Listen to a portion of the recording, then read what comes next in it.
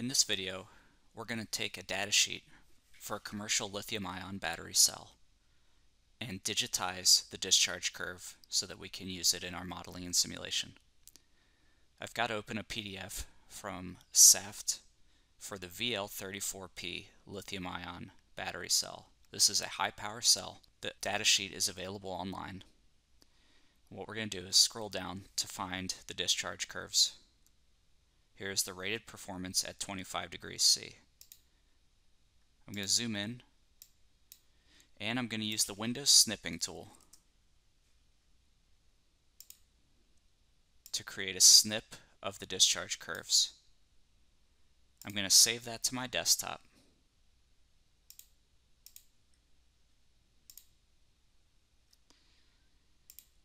And I'm going to browse to any internet browser of your choice and browse to the site apps.automeris.io/WPD.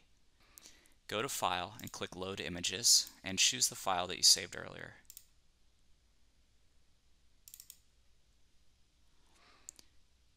When you're asked to choose plot type, select 2D XY plot and click Align Axes. Here, you're going to select 2 points on the x-axis and 2 on the y-axis in order to calibrate the image. I'm going to click near 0 on the x-axis, which is the extracted capacity in ampere hours. You'll notice in the upper right window, there's a zoomed in view of where the mouse cursor currently is. If you need to adjust the position, you can simply use the left and right buttons on your keyboard. I'm going to select 35, and if you notice in the upper right I didn't quite get the X2 on the position I want, I'm going to use the arrows to get it exactly where I want it. I'm going to do the same thing now for the Y points. Y1 is going to coincide with X1.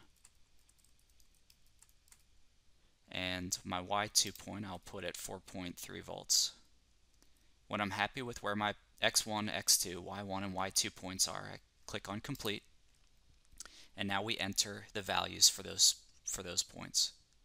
0 to 35 on the x-axis and 2.5 to 4.3 on the y-axis. And at this point, you can start extracting data.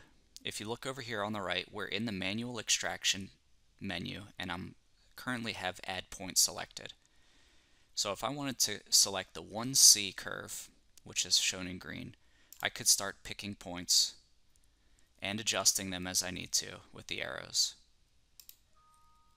If I want to view the data that I've digitized, I click on View Data over here on the left side, and I get a comma-separated value list of the points that I've selected, the X and Y coordinates. So I see the capacity in ampere hours and the voltage. I could copy this data and work with it if I was happy with the data. In this case, I'm going to delete those 3 points and show you another technique where you can use a pen to automatically extract data. So first, I'm going to click on the foreground color over here. It's currently shown in blue. And I'm going to select Color Picker, and I'm going to pick anywhere on my chart that has the green color. So now I've got green selected. Click Done. And in the Automatic Extraction menu, I'm going to click on Pen. I can adjust the width of my pen if I need to, and I'm going to highlight only the green area. I'm going to ignore the other curves, but I'm going to use this highlighter or pen tool to cover the curve of interest. When I'm ready, I'm going to click Run after setting the algorithm averaging window. If you select larger values, the data points will be spaced farther and farther apart. 10 pixels is usually a good starting point. And if I click Run, it will automatically extract data. Now you see that it does mostly a good job, except there are a few points that I don't like. So I'm going to go in and manually delete this first point. And if I see any other points, I'm going to adjust them.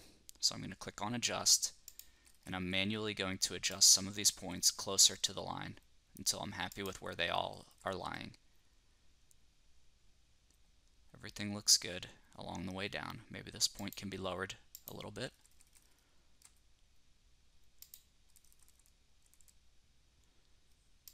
few more data points to correct. I'm going to delete this 1 point here at the bottom.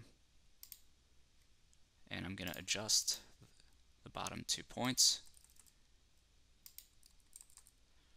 You could spend a little bit more time making the data align better with the discharge curve. But for now, I'm happy with the data. I'm going to click View Data. And now I've got a comma separated value list, which I can export to Excel or use in any other program.